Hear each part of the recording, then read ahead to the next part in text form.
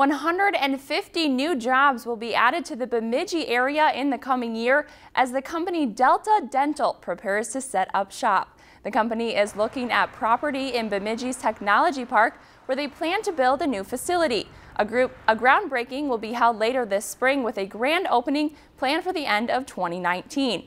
Many see this as a big deal for a business like Delta Dental to select Bemidji as a site for expansion.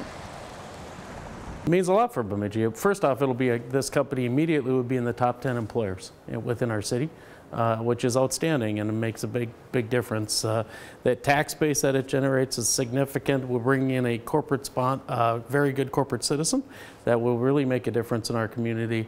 They have a foundation that they like to have an impact on the community they bring. These are very good paying jobs. And this is, again, a company that will put a name for Bemidji. Delta Dental will be expanding their administrative service, technology, and sales capabilities at its new Bemidji location. If you enjoyed this segment of Lakeland News, please consider making a tax-deductible contribution to Lakeland PBS.